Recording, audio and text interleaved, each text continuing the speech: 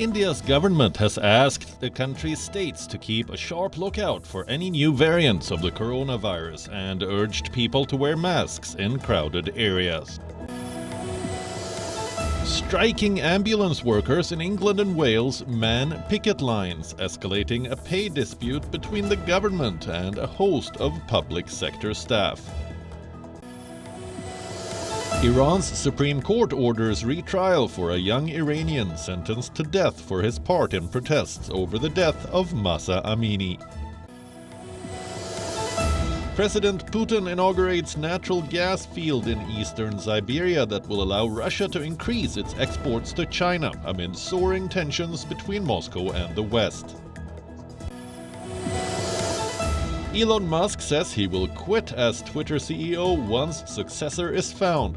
Responding to a poll that called for his ouster, Musk tweets, "I will resign as CEO as soon as I find someone foolish enough to take the job."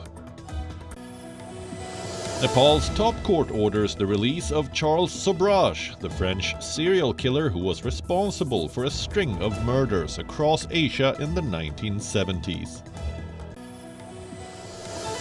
Sprawling bomb storm over the U.S. Midwest threatens triple whammy of heavy snow, strong winds, and plummeting temperatures. Winter weather alerts sounded. Tennis legend Boris Becker breaks his silence on release from a UK prison last week. The six-time Grand Slam winner says in jail you are a nobody and just a number. King Mohammed VI of Morocco led the celebrations as the Atlas Lions returned home following their historic campaign in Qatar. The players and coach Walid Regragui were conferred with the Order of the Throne decorations to mark their achievement of being the first African side to reach the World Cup semi-finals.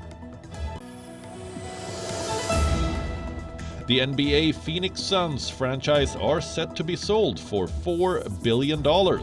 Mortgage executive Matt Ishiba is set to buy the Suns as well as WNBA side Phoenix Mercury from the embattled owner Robert Sarver. This is the most expensive deal in NBA history. WION World is now available in your country. Download the app now and get all the news updates on the move.